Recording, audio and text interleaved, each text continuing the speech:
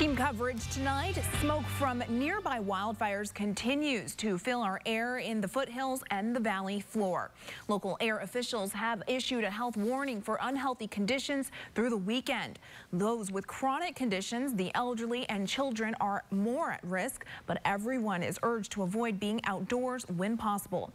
We have team coverage tonight. AJ Fox is in the weather lab, but we begin with Raquel Cervantes live in Fresno with some tips on how to deal with the bad air. Raquel?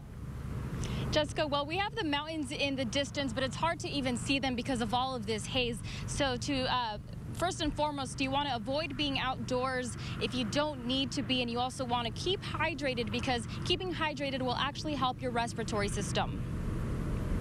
As smoke from wildfires fill the air in the mountain communities, the particles carry over to the valley floor.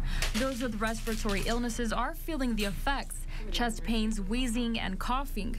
Dr. A.M. Aminian explains that people breathe in the particles in the air, irritating the eyes, sinuses, and lungs. They really irritate the lungs, so you feel very tight in the chest, you get short of breath, and you have difficulty breathing. The smoke is making a bad air situation in the Central Valley even worse.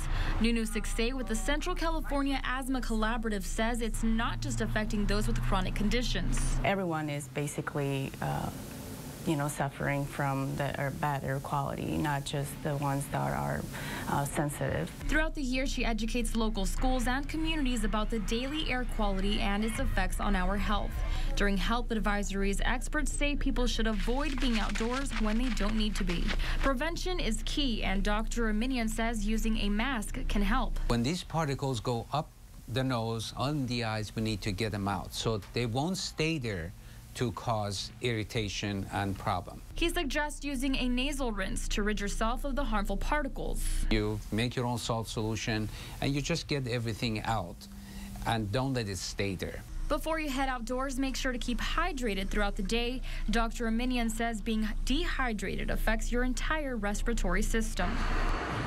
Doctors also suggest that at the end of the day, you wash off your skin and your hair so that you don't go to sleep and end up breathing in all those harmful particles. Live in Fresno, Raquel Cervantes, KSEE 24, local news that matters.